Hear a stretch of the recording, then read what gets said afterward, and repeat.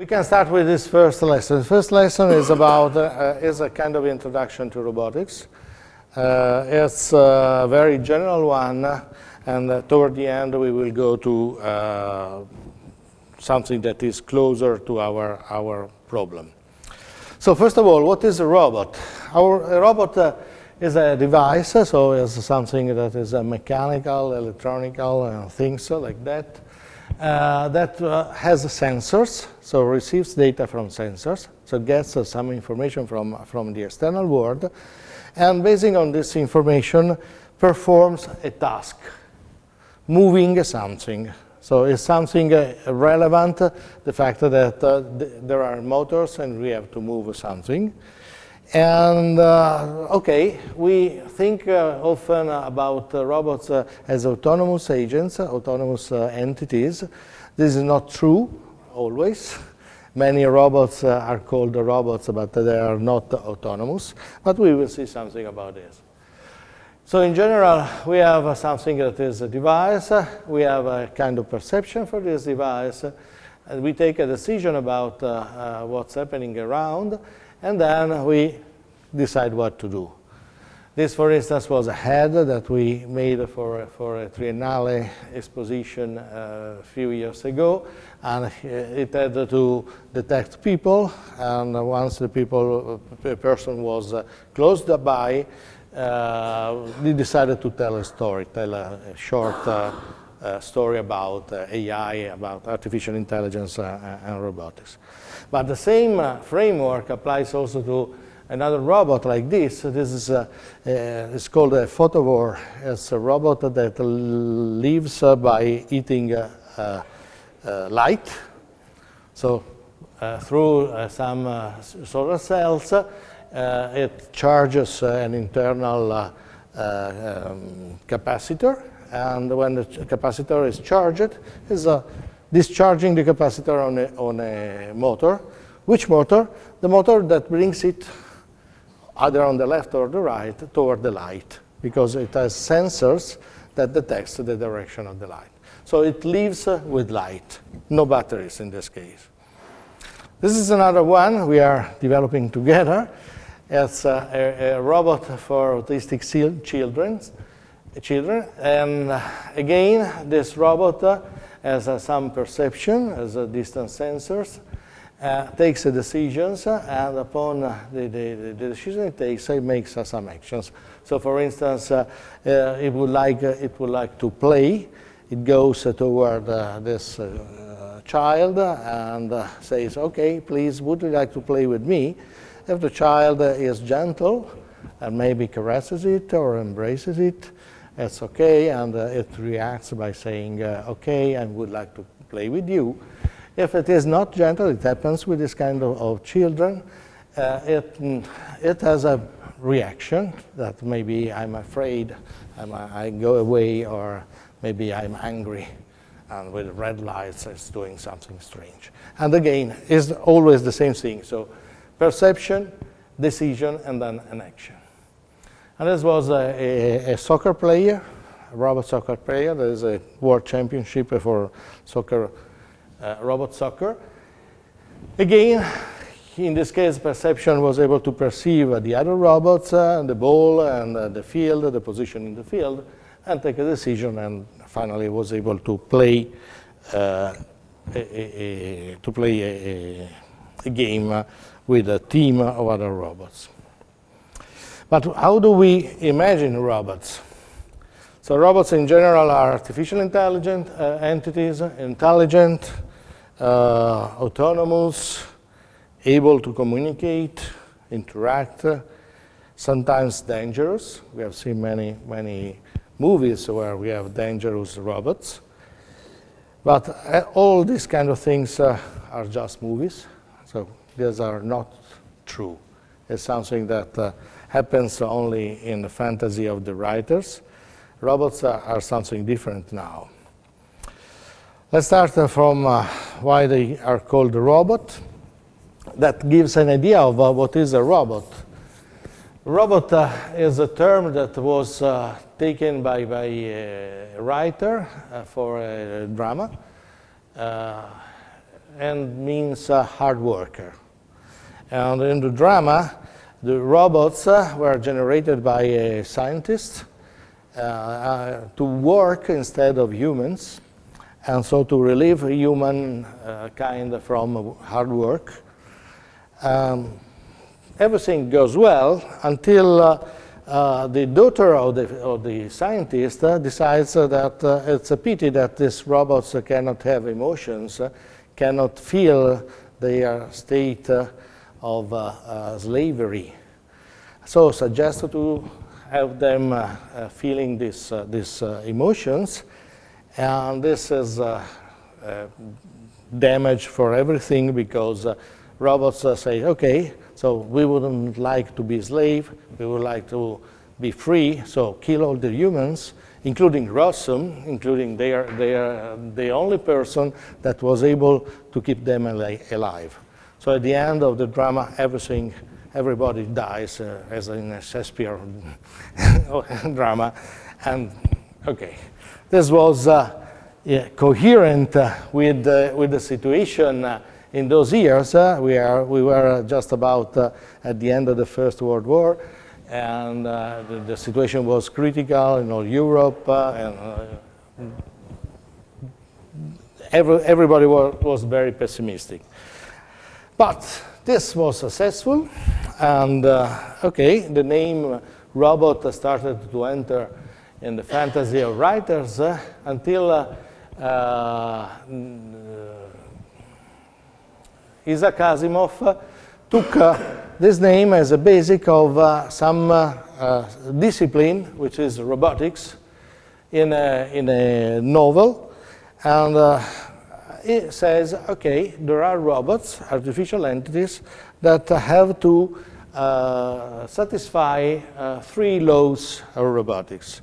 3 laws of robotics, then augmented with a law 0, that started to influence all writing in science fiction for many years from then, introducing philosophical issues in writings, which are very interesting.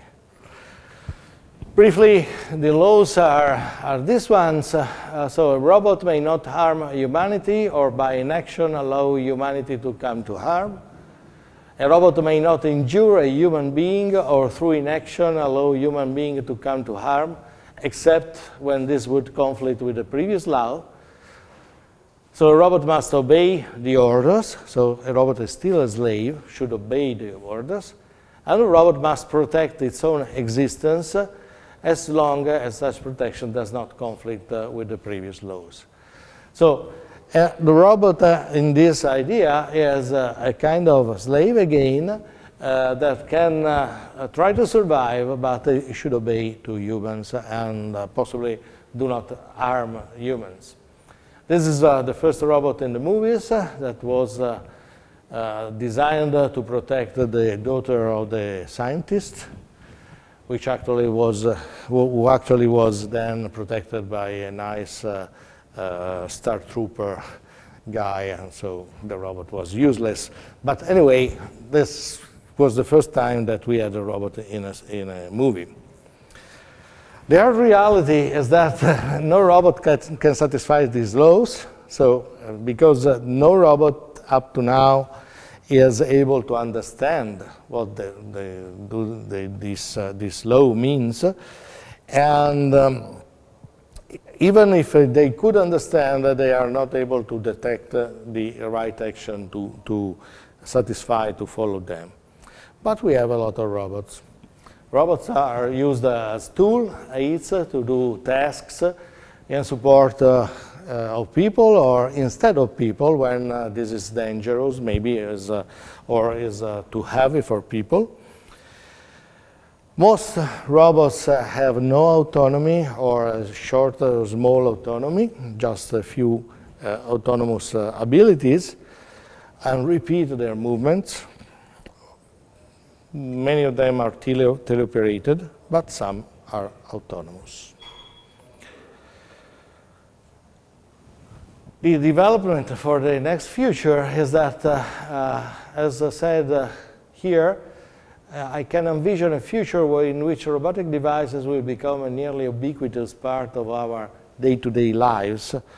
And this was said by Bill Gates a few years ago. And this is something that is happening in the market now. In 2005, we had some industrial robots working in production plants.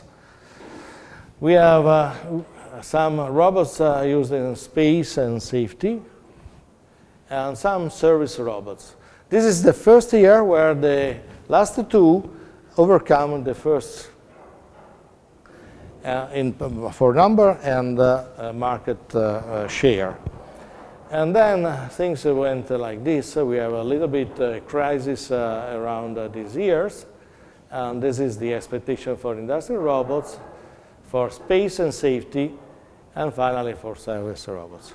So service robots are expected to explode in the next years in, somebody says, a €1 trillion market. These are the industrial robots. Industrial robots repeat in always the same things, but these things are something that we would like to avoid. So we would like to avoid to solder, move heavy things, and everything that is hard to do can be done by robots. And we have also a situation like this. This is sorry, that's not so clear. It's the storage for Amazon. Amazon bought a company for $700 million. Everything is managed by robots that go around, take the shelves and bring the shelves to the operator, which does the only thing that is difficult for a robot, so taking things from the shelf and packing them. So this is done here. In this way, the robot is rising the shelf and then is taking it away. So the storage is dynamic. Everything changes. They move in streets, and then they have highways. This is a little bit accelerated.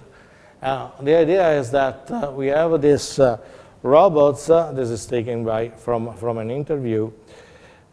We have this robot that can do something like that. So make it possible to have the person having the right things at the right moment to put in the package. And this is done actually like this.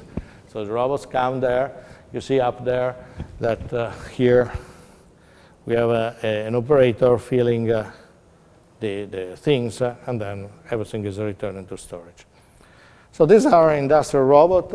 They are programmed to repeat always the same action. Sometimes they are teleoperated. They work in environments that do not change. So everything is always the same. They are accurate, fast, and reliable, and run without failures for a long time. They are industrial products. They should work because production should go on. They are expensive. They cost a lot. Second section of the market is safety. Safety means military. So we have automatic vehicles, unmanned vehicles, actually, both flying or on the ground or also on sea. We have robots for exploration. That one was an Italian one for exploration in the Antarctica. This for exploration in volcanoes. And this was exploration on Mars. Most of them are not autonomous. They are teleoperated. The autonomy in the UAV or UAG, unmanned vehicles, is mostly dedicated to follow a target, to reach a target. But the person is always deciding what to do with his target. So there is always a person taking the decision of killing people. And here we had a first example of autonomy in a far space, in Mars, we had this robot that was going on his path to detect something on the ground, and was teleoperated from Earth. But teleoperation takes 8 minutes to give a command and 8 minutes to get back things. And when this came close to a big stone, they took something like a few weeks to move it away from the stone. So the second one was programmed so to have some autonomy to overcome this kind of problems. So obstacles were avoided automatically. And this is an automatic autonomous vehicle done here at Politecnico by our lab and the automation lab, the Merlin lab. It works automatically by taking information from sensors. It brings also a quadricopter. It is intended to serve as a basis for the quadricopter that has a very short range in order to detect things that are around. So you can launch the quadricopter and see from the quadricopter what happens, and also has a camera on board. But everything is done autonomously. You can take the control of the vehicle, but it is able to reach a target by deciding its own way. And this is the vision from the quadricopter. This is another vehicle. It's a bi-inspired transporter. It's partially autonomous in the sense that it's able to manage the problems it may have with the ground. In this case, you see snow. Then in a moment, you will see ice. Here is on ice. You see that it's able to manage to stay also on ice. This is a quite old movie. It's since a few years. Now the same kind of things are much smaller. They are different size. Some are very small and can run up to 100 kilometers per hour. Others are small and can go around also in offices. Others are very big and can bring a lot of weight around. These were designed to bring weight in strange situations, in places where it's difficult to have vehicles with wheels. All the other robots are for service, and these are the ones that will increase their presence on the market in the next years. We have home appliances, we have healthcare, we have entertainment, and some of these kind of things. So we have things like these cleaners. These are more or less autonomous. It depends on the cleaner. Some of them have a camera to decide where to go. Others are just going until they reach a wall and then go back. So they go more or less randomly. The same applies for these lawn mowers, where we have the person that is enjoying his newspaper instead of cutting grass, and there is a nice robot that is cutting grass for him, so that's okay. And also the washing machine there is maybe something that is not like a robot, but it is a robot, because many of these appliances now are taking decisions upon something that they are able to detect.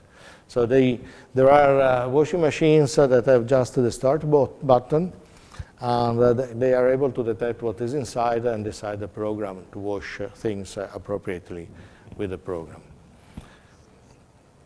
Healthcare. We have surgery robots. They are very precise, and they are teleoperated. You see here the surgeon, here the robot, and here should be the patient. This is just to recall you that you have the possibility to see the nice experiment that they do to train the surgeon. They have to peel a grape with these tools that are usually inside your belly or inside your body. So in order to train, you have to reach the ability to keep the peel, keep the peel, and peeling this kind of thing. It's something that is nice. But they are teleoperated. Then we have prostheses. They are usually body-driven. So the sensors in this case take information from the neural or the muscular activity of the body and are moving parts that are missing in the bodies of somebody, as in this case here. We have this guy that has lost both arms, and it can control with the muscular activities of the chest the movement of the arm, which is actually a quite complex robot, and so he is able to do things like this and gains again the ability to be to do things autonomously at home. And then we have robots for rehabilitations, for instance, bringing people around, such as with the autonomous wheelchair, or this kind of things that can be put on if you are not able to drive your muscles of the legs, and used to recover possible injuries for neural problems. And these kind of things are around. Let's go to entertainment. Entertainment, we have toys and games, a lot of toys and games. Every Christmas we have even more toys and games that refer as robots. A lot of them, they can be teleoperated or autonomous, and they have to support a game activity that engages the user. So we would like to have the user engaged in some activity which is interesting. So on the right, you see there one of the robots we use to develop games. We are developing games since a few years also in our lab. And on the left, you see something that was announced a couple of years ago as the new revolution for robotics at the Apple developer conference from the Apple CEO. And in this case, we have autonomous cars that can run on this track freely, autonomously, taking decisions. And you can take the control of one of the cars with an iPhone, but the others still run. So it's a video game in the reality. We may have robots for exhibitions, which may be autonomous or teleoperated. We have these robots that should engage the user, so should tell tales, should tell stories about the exhibition, but then they have to keep the attention of the user active. On the right, again, we have something that we have developed, and we will see as an example later. And on the left, one of the many robots that are used in mostly in technical museums. And then we have companions, which is the goal of this course. Companions that should be autonomous, helpful, engaging. We will talk about this in a moment. They are the most difficult thing to do in this field for the moment. So companions, what we have as companion. We may have pet robots, so robots that are considered as pets, and you are interacting with these robots as pets.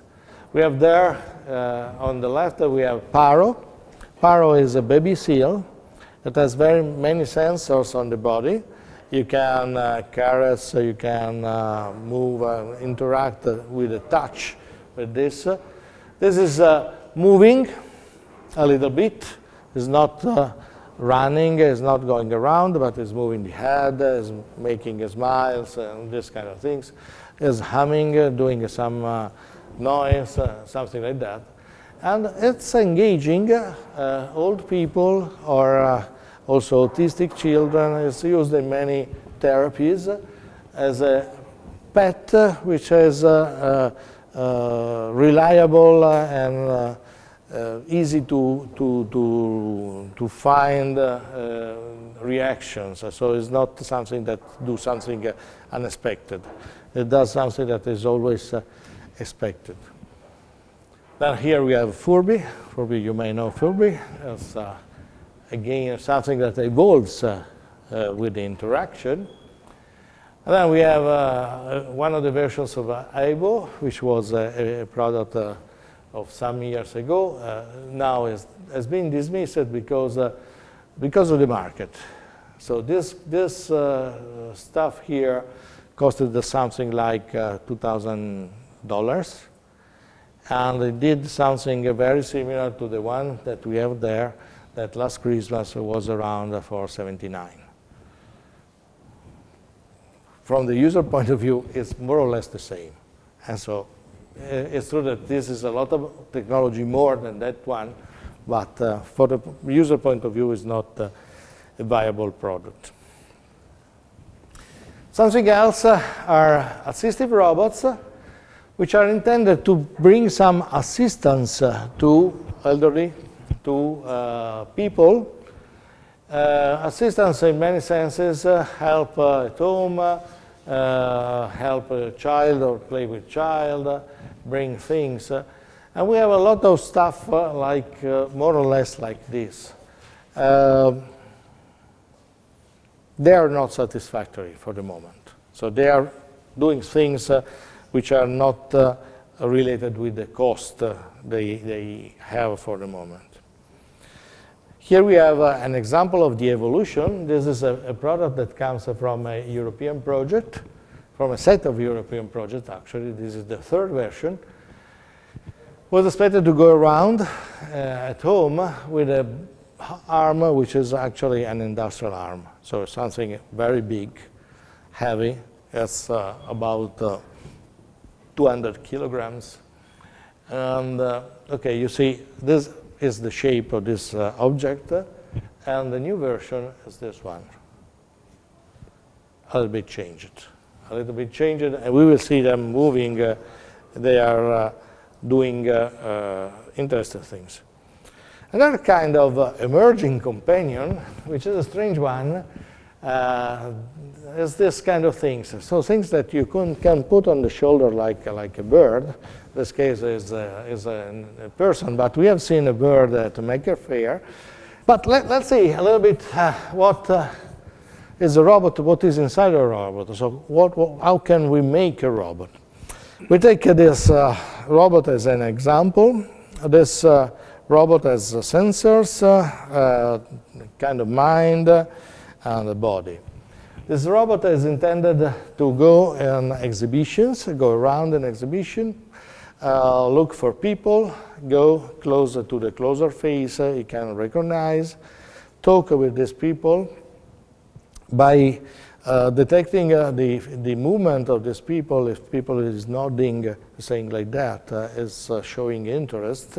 So if the person is showing interest, the robot asks to follow it to the booth of the company. So it's bringing people around in the exhibition and bringing people to the booth, to the stand of the company. This is the aim of the robot, and this is what it does actually. But we will take this as an example of how a robot can be done. The sensors. So we have the three aspects, which are sensors, mind, and body. Sensors. Sensors provide data relevant to support the task performance. So what we need when we talk about sensors is the information that we need actually to perform a task. So if we have a task, we define a task, then we understand what we need to understand from the external world, and we have to have the sensors able to provide this data. And this means world modeling, so detect things, recognize things, conceptualize things. So try to elaborate this data in order to have a conceptual vision of the world, a conceptual idea of the world. Self-localization, knowing where you are. Something about the internal status, starting from batteries, but then from other position of the body and everything. The action, so decide the action, and the interaction. So sensors are supporting all these kind of things. And actually, they are the channel we have to take information from the external world. In this robot, we have a Kinect. Do you know what is a Kinect? Kinect is a device used for games that has a camera, as a device used to detect the user playing in front of this and in front of a screen.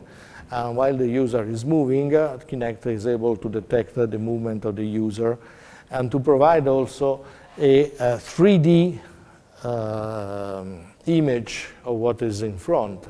So it gives the distance of each pixel. Instead of having pixels with colors, you have pixels with a distance. So at each position, you have a distance.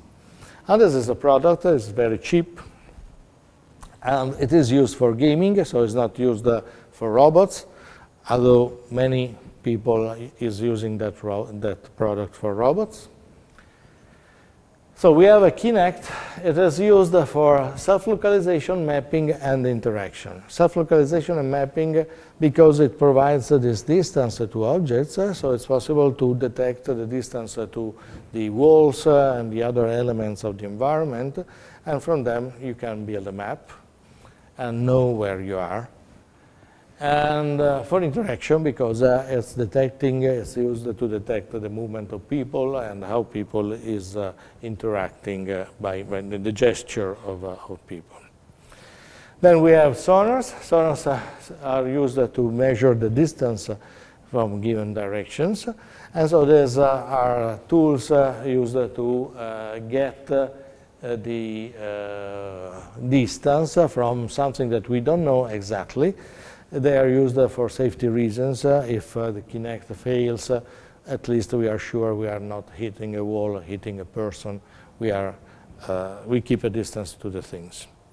And then we have encoders for the motor rotation, so you know how much you are moving and how you are moving. And we have some information about the battery. And these are the sensors available on board.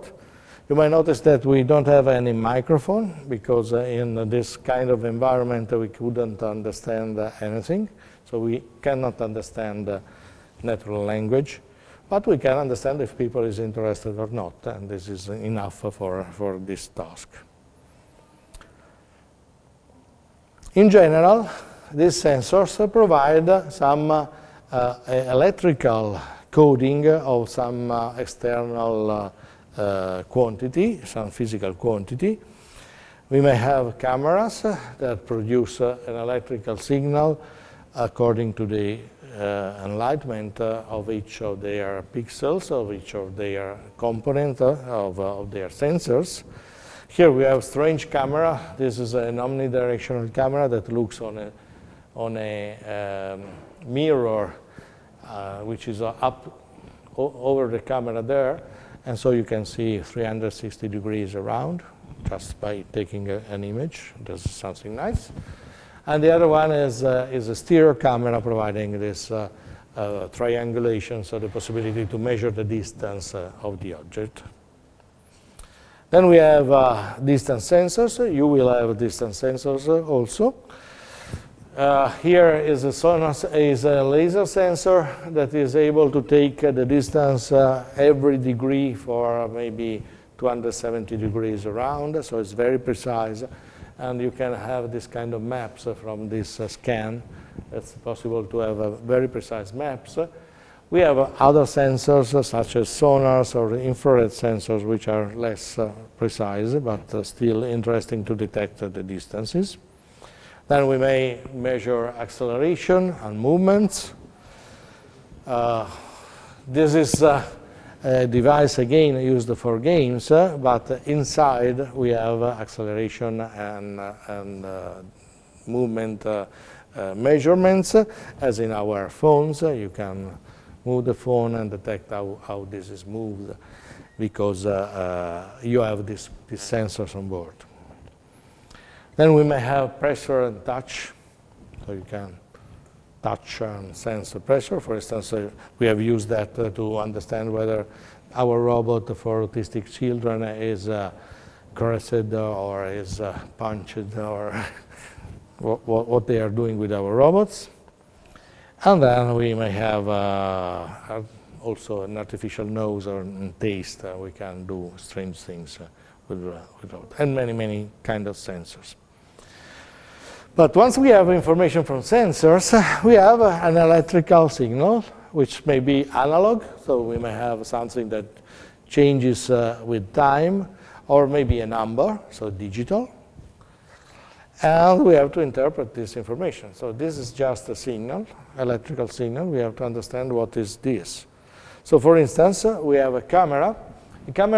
Digital camera provides a set of numbers, a matrix of numbers. So we have a rectangular matrix of numbers, and each point, each box in the matrix contains 3 numbers, which are the 3 numbers that identify the color of this point.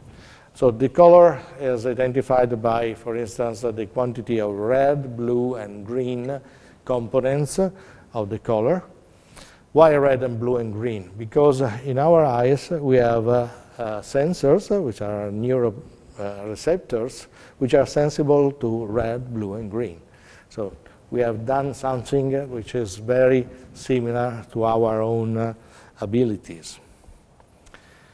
We may say that we have numbers, so we have to decide what to do with these numbers. So we have a matrix of numbers. What can we do with numbers? We can say, okay, maybe we have similar numbers, a similar set of numbers, and we say these are similar color. Okay, so this can be used to say that we have blobs of the same color or similar colors. Or we may say differences. We see differences, strong differences from one point to the closer point, and this is a line. If you look at these things, you have in every environment you have strong differences of colors, and these are lines which are around, so we can interpret images as lines. And once we have this information, such as color or lines, we can try to understand the shape of the lines, the shape of the colors, associate them to known things about objects, and so on. At the end, we can detect the object and detect possibly the position of the object, and then finally understand what's around, understanding the scene. This is a quite complex process. And once we have this world model, we can decide what to do. For instance, this is an orange ball. And if we take a pixel, so an element of this image, I will say that pixel is identified by a lot of red. 255 is the maximum value for this intensity. A lot of red, some green, and no blue. The green possibly comes from the reflection of the field that is around, so this is green. And then this is a little bit darker, but the proportion is more or less the same. This is a little bit more light, and we are losing the proportions, and so it's not the proportion that we have to take to understand the color. And here is again a problem. And here is something that we cannot consider. When we see this ball and we are asked what is the color of this ball, we say, okay, this ball is orange. We don't take care that there are black things on it. But the robot, the sensor, detects back things. So it's something that is also relevant and is there. Moreover, when we take the image, we not always have the image as nice as the one that we have just seen. We might have images like this, for instance. This is the ball that we see if it is far away. Something very difficult to understand. But we can do something, and we can work on this kind of things. We will see some sensors later on, so you will have the ability to work with them without any problem. Let's go to the body. The body is aimed to provide a physical support to perform the task. So again, the main point is a task. What is the task? We decide what is the task, and then we take decision about the shape, about the body, about what the body is able to do. This means movement, shape, the way you interact, and this kind of things. In this strange robot, we have many elements that are used to produce a kind of emotional interaction. We can move eyes, move eyebrows, move head, move also the neck, and have a lot of movements that are aimed at having an emotional interaction. We have a loudspeaker, so we can talk. And we have motors with omni wheels. Omni wheels are this kind of wheels. You can see here what is at the very bottom of this robot.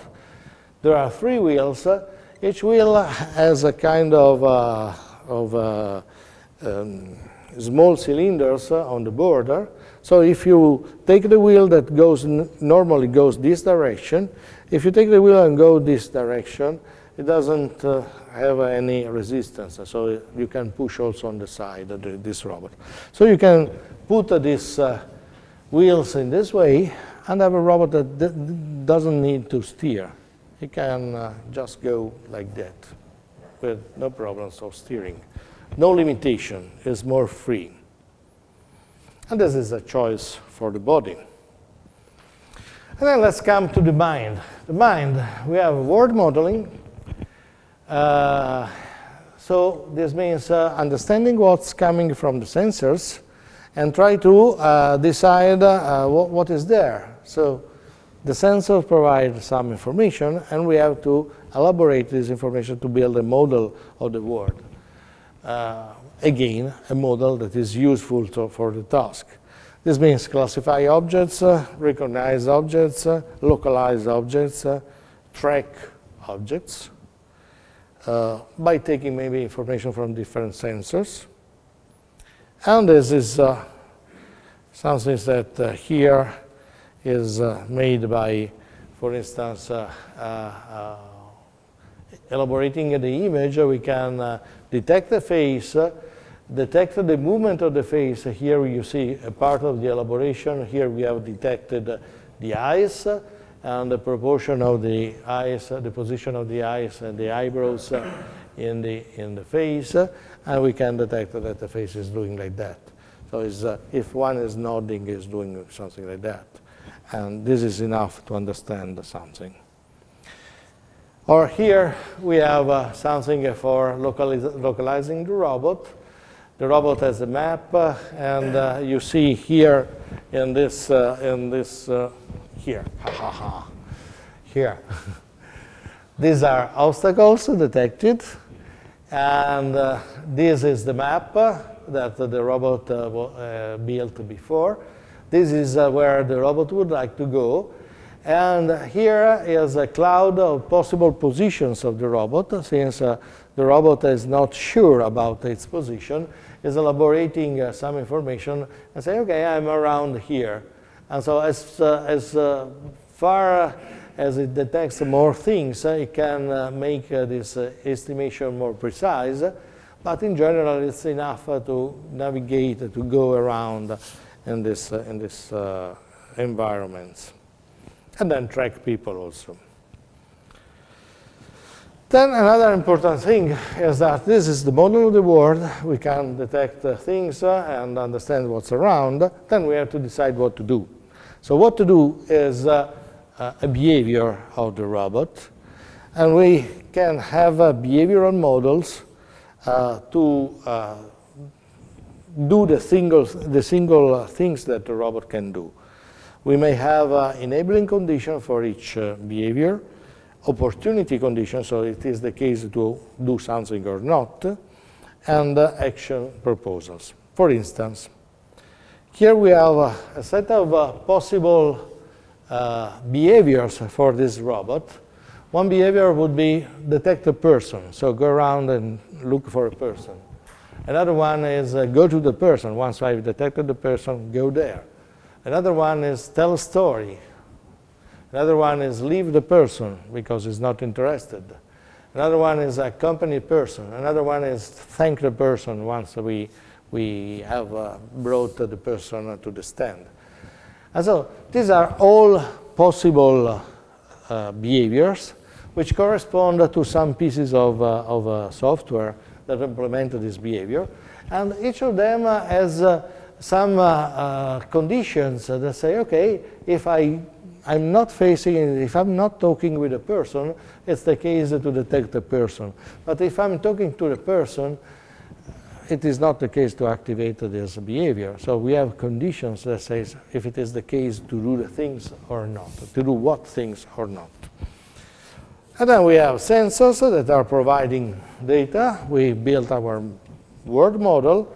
And then from the word model, we can produce information for this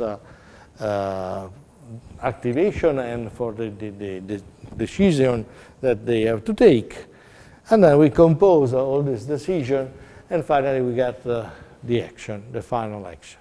So the main cycle is something like that. And this is something that we will do also. Planning. Planning is another activity that can be done. Means plan what to do in advance. So we need to know the possible effects of actions. We need to reason. And then we have to execute the plan and decide whether we are following the plan or if something strange is happening. And here, for instance, we have a situation where we have our robot here that has detected this obstacle, and he has to go here in this position. He knows that, and so it plans to go on a straight line, like this. As it will come close to this person, probably this person had moved, and if this person has gone in the path, probably this will have to replan and make a turn here, something like that. This is planning. This is decide what to do because I have a goal to reach, and then upon the goal, check if the goal is achieved or not. Finally, at the end we will have a robot with a character. So the aim of this course is to have a character for this robot. Because these robots are robots that are entering society, they will interact with people, they share the life with people. And if you share the life with things like this, probably after a while you are bored and you say, okay, who cares about these robots? So I'm not interested about them. It's clear that a robot, is not a human being, is not a pet, is not a biological entity, but it is interesting if we can recognize in the robot something that we can appreciate. These kind of robots with all these expressions are more interesting than this kind of robots where you cannot have anything. And so this is the way we will go in this course. Some examples you may have seen already from the website, where you see that here we have many objects, and we will have also a robot.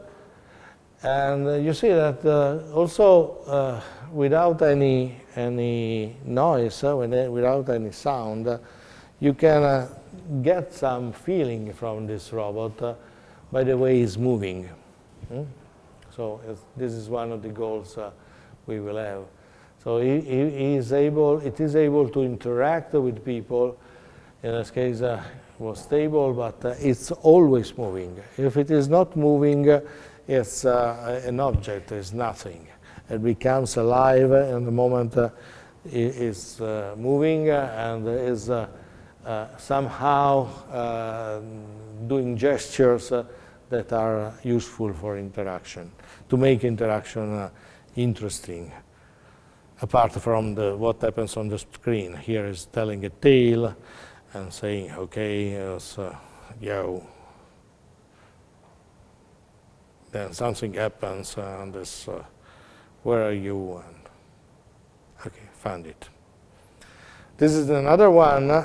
You probably have seen it, but I would like to point out the interest of this simple thing. So this is just a useless box. It's a useless machine. You have to turn it on, off, and turns off and on, and so. You see, something is happening there. At this point, I would be bored, but okay, that changes.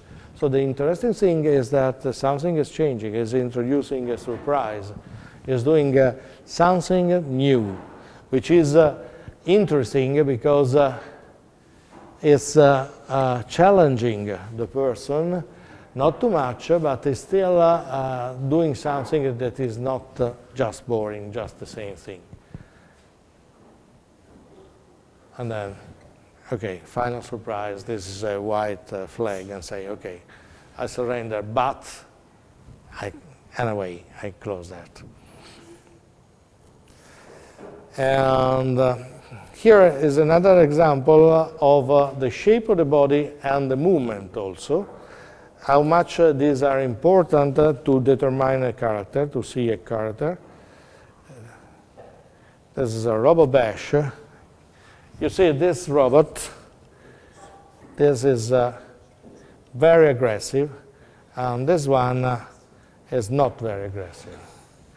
And this is Robo Wars. It's an actual competition. This is an advertisement, of course, but you see what happens at the end.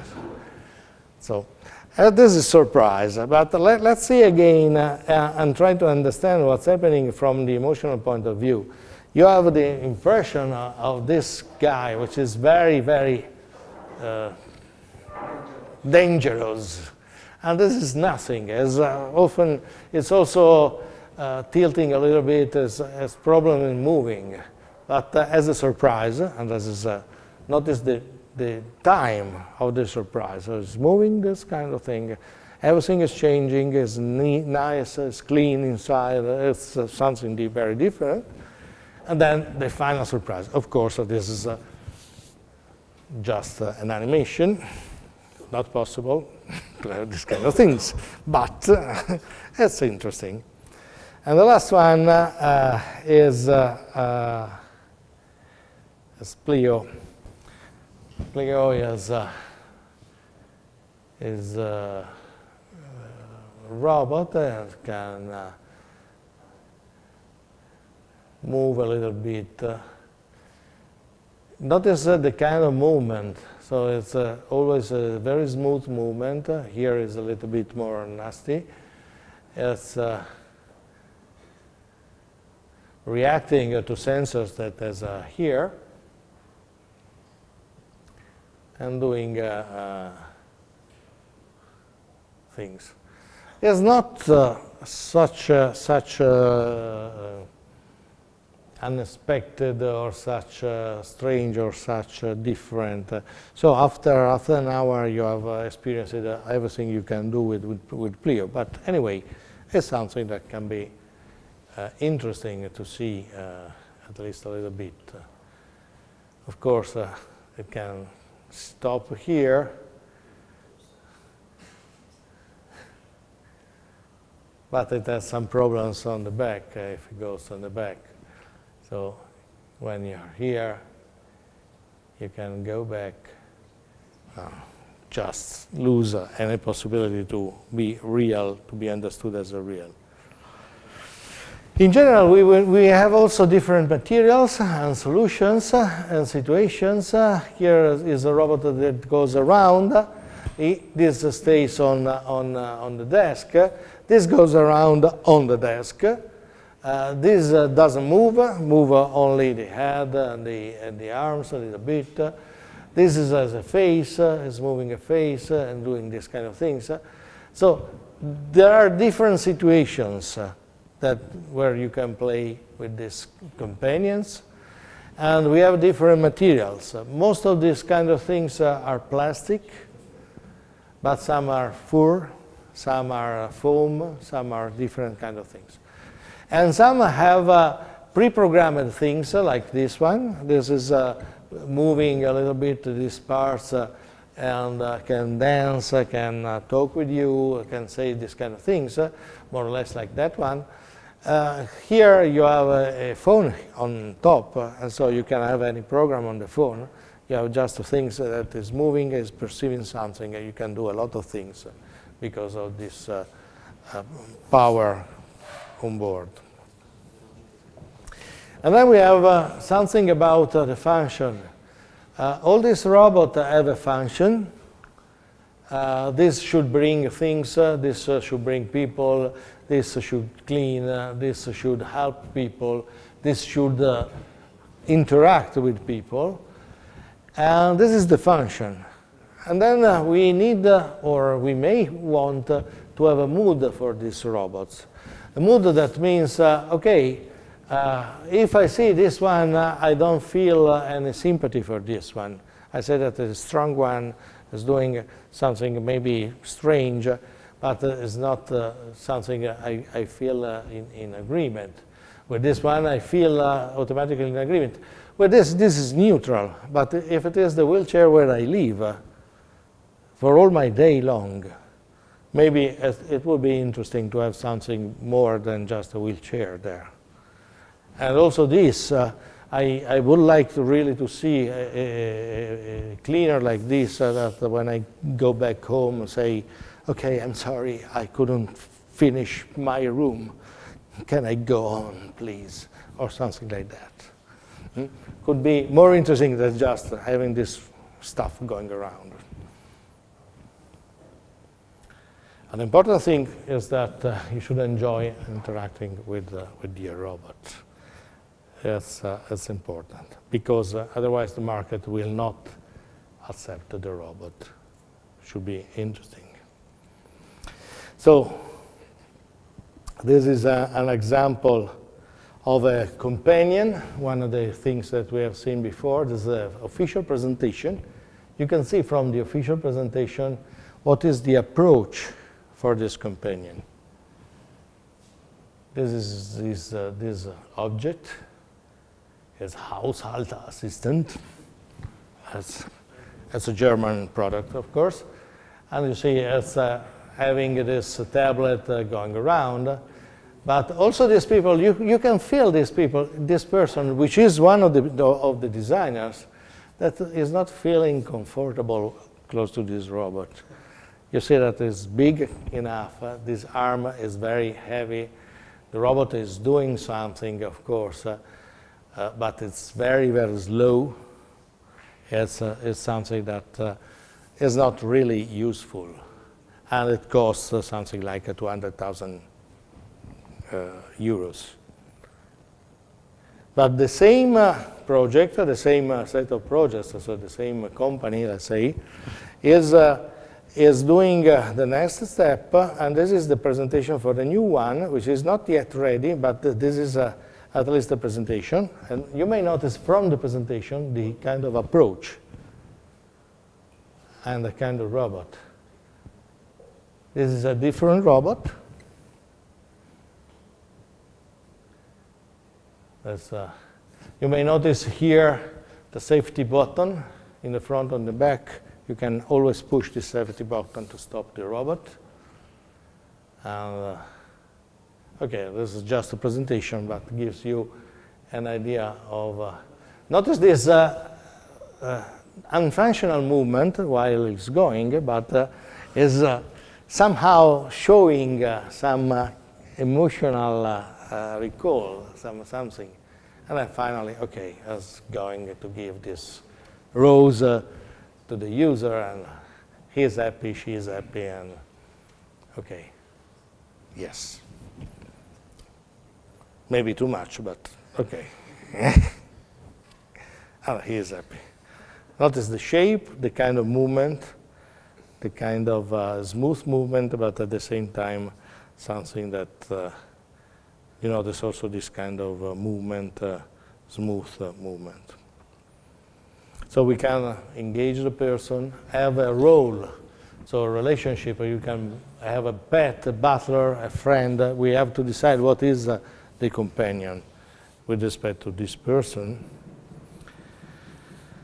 And if we would like to have this companion for a long time, we should be able also to have a surprise for this, or by changing things or being able to do many things. This is not the case of any robot. This, for instance, is a very, very nice robot. You may have this movie also on the website, but it's just moving for the music. So after a while, you say, okay, this is dancing. Okay, nice. That's all. Okay, so at the end, these are robotics companions.